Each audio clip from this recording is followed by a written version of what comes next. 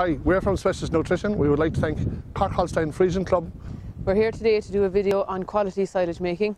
My name is Rachel McCarthy. And my name is Pat Coakley. This is an important time of year as first cut silage is the foundation of the farmer's feed programme for the winter. There are a number of key parameters that we look at when making silage in order to maximise what is coming from the field into the clamp.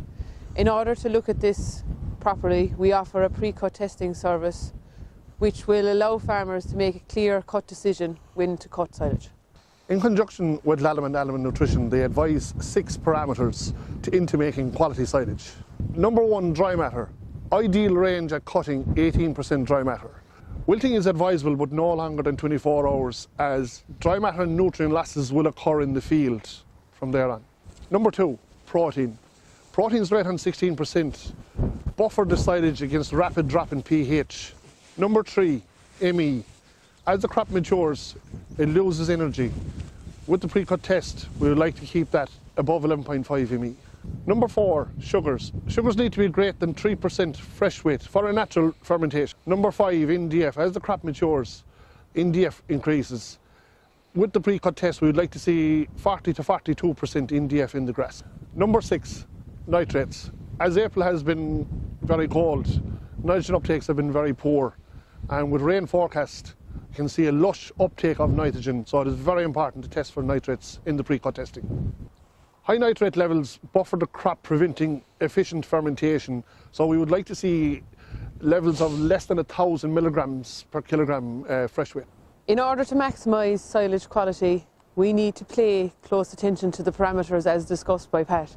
We have gone through a lot of silage samples from last winter, and in association with the Cork Holstein Friesian Club and their members, we have discussed how silage was made last year and what can be improved. When we were looking at our silage analysis, we have understood that every week past mid-May we are losing 3 units of D value by not cutting our silage on time. To start with mowing, we have come to understand that it is critical to make sure that the silage is mowed on time. Typically we'd prefer if it is done afternoon in order to maximise the amount of sugars that can be uptaken at that time. The other thing to make sure is that the mower is set at the correct height to avoid soil contamination. It has become evident recently that ash levels in silage are increasing, and it is a worrying effect going forward. Ideally, silage should be cut between 6 to 10 centimetres. This allows for maximum quality in the silage, but also it ensures that you have minimum contamination, and also when you're cutting above the growing point that your regrowth for the second cut will come along a lot faster. It is advisable to ted out within a few hours after mowing, or else condition out to full weight in order to increase the dry matter.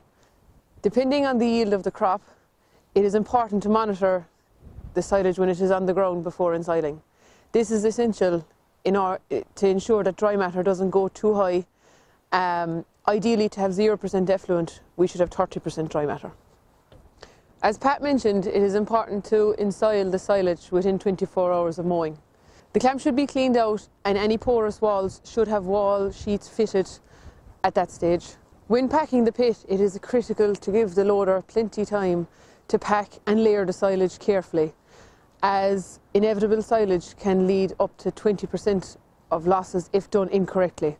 Covering the pit should be done as quickly as possible once packing has been completed.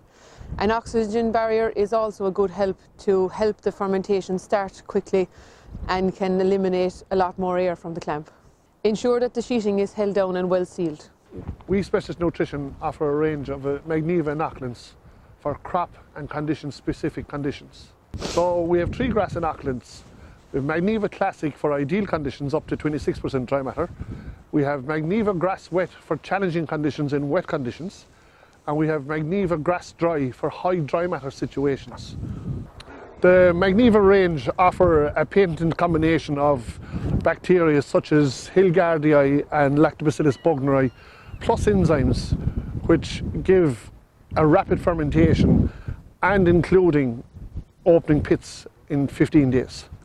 In order to avail of our free pre-cut testing service and any advice that you need on silage making, please don't hesitate to contact us at Specialist Nutrition. We would like to thank the Cork Holstein Friesian Club for asking us to host this video. Thanks for watching.